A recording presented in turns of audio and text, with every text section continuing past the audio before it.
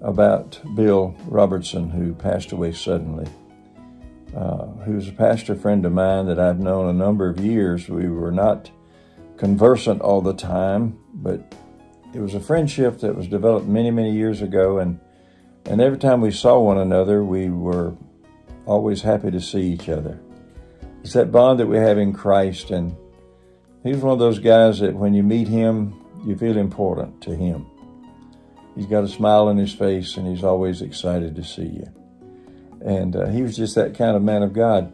But it reminded me of so many people that I've had the opportunity to know, like Leo Humphrey, and who's gone on to be with the Lord as well. And then of those that are actively involved in ministry today, God has blessed me with having friendships with some great men and women of God through the years. I'm just thankful today for each of their lives. It encourages me to go on, to be faithful in the things of God, and to share the gospel with people, and to be faithful to the call of Christ in our lives today. And there's a verse of scripture, it's over in Hebrews chapter 12, that I was reminded of today.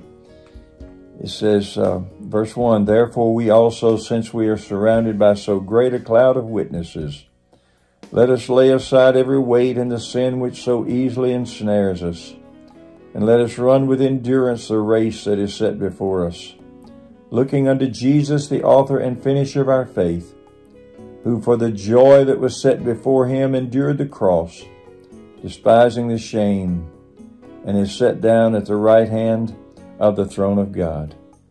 I guess today I just want to be thankful for those who have lived the example that encourage me to keep on pressing on in the things of God. Sometimes we all get discouraged. Sometimes things come into our life that we almost get defeated. But God is so faithful, and I'm just thankful today for all those men and women that I've known, and even those that are alive today on the foreign mission fields, and those that presently are faithful preachers of the Word of God. And I'm just thankful today, and I wanted to make this video today to just thank those that I know for being a living witness for Christ and encouraging me in my walk, that I might be also found faithful. And what a life we have.